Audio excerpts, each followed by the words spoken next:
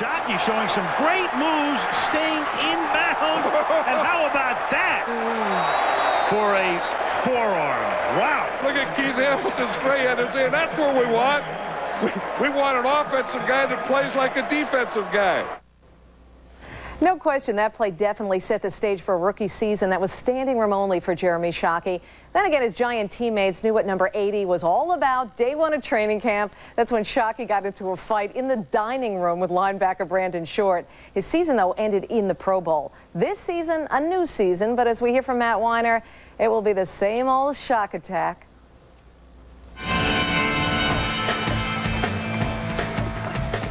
Jeremy's kind of an in-your-face guy. I want the other team to hate him. If you like him, you like him. If you don't like him, you don't like him. And he doesn't really care. Love him or hate him. In one season, Jeremy Shockey managed to divide the entire NFL into two distinct camps. Liberated by the relative freedom of the pro game, the brash Oklahoman brought emotion to every play. College, you can't express your feelings. You get flags. Here, you can. I'm going to take advantage of it. So, you know, that's just how I play and how I'm going to hit somebody in the mouth, but hit me in the mouth. That's just, if I was fighting you, you're going to hit me before I hit you. I mean, I hope you would. He's not doing it for promotion. He's not doing it just so that somebody goes look at Jeremy Shockey. He's doing it because he's excited, he's emotional, and that's just how he is. I've talked to him, and there's a few things that I think he could shave off the rough edges. But one of the reasons I wanted him here is because of his personality.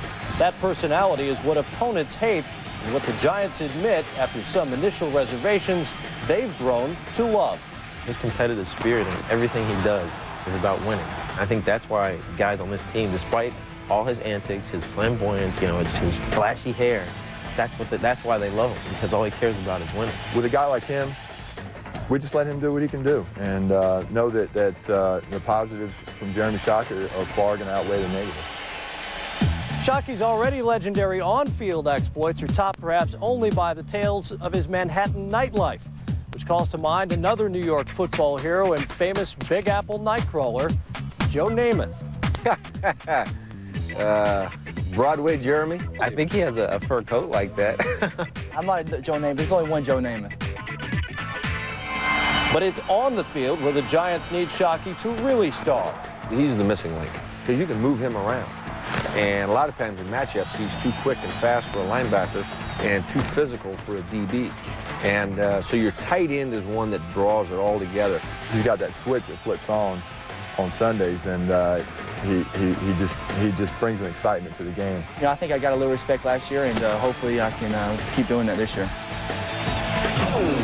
One more, Shockey's 894 receiving yards, the second most by a rookie tight end in NFL history, behind only Hall of Famer Mike Ditka's 1961 performance. That's not all. Shockey's 74 catches puts him second all-time to Keith Jackson's 81 in 1988.